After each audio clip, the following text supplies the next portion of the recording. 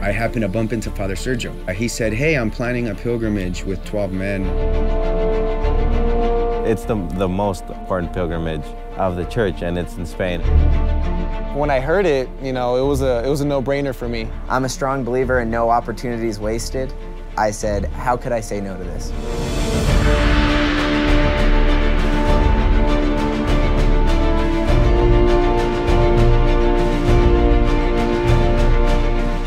You have to walk and walk and walk and walk some more. Come on, Kevin!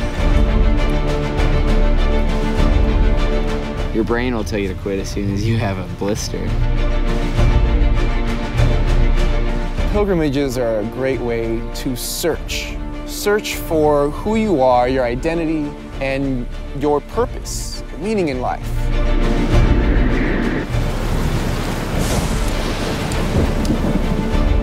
If someone said, hey, if you go walk 500 miles, like, you'll be a better man for those that you love, like, would you do it? Your heart would go until you die.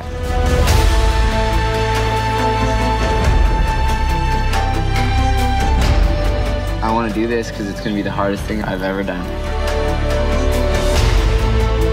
You can do this. You can do this. And I felt that it was God telling me that.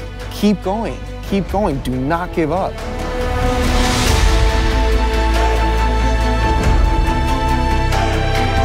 At the end of the day, you lay down and you realize, this is who I am, this is what I stand for, and this is what I believe in.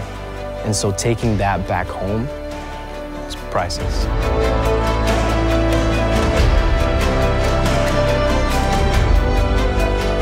The Camino is a metaphor for life.